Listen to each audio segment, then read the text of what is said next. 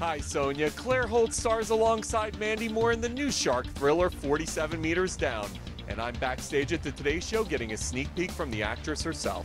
Claire Holt, I have always had this dream that I wanted to go shark diving, but after seeing your movie, forget about it. Don't even think about it. No, right. It's a terrible decision. But at least you have the coolest sister in the world, Mandy Moore.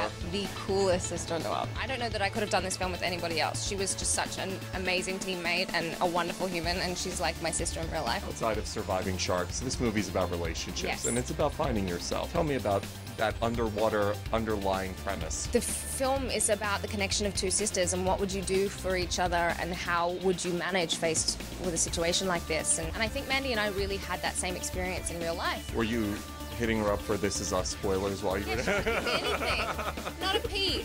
Her lips are sealed. No, she's very good at keeping her mouth shut on all of that sort of stuff, but it's such a great show. I'm so proud of it. People don't realize the physical demands in filming movies like this. What type of training, what type of workout, what was this all involved? We just had to make sure we were in pretty great physical shape going into it because it was so exhausting, especially being underwater on oxygen.